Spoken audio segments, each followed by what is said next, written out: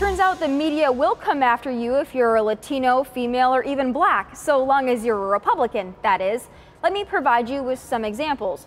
Trump was crucified for going after illegals because you can't talk about immigrants that way. But it's okay to go after Marco Rubio, a Cuban American, because he's, well, a Republican. And what about females? Speak out against Queen Hillary and you're a sexist. But it's quite all right to comment on Carly Fiorina, attack her record as CEO, and nitpick her physical attributes. In 2008, it was a sin to say anything negative about Barack Obama. He's black, you can't do that.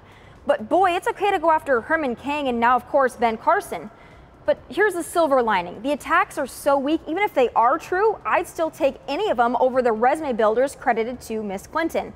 Trump has declared bankruptcy and tweeted mean things about Rosie O'Donnell. Rubio paid off student loans with money from a book deal, and his credit history isn't perfect.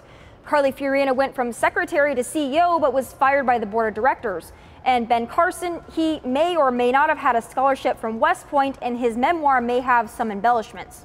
So what? Libs, is that the best you got? Not exactly Woodward and Bernstein level journalism here.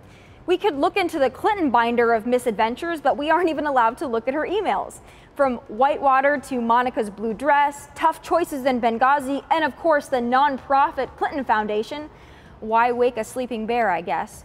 You can only mislead, distract, and lie to the American people for so long, and Republicans are used to this treatment. So bring it on. We aren't scared of you anymore. Go ahead and bubble wrap the Democrats. They're fragile, old, and Queen Hillary might melt if she gets a real question someday.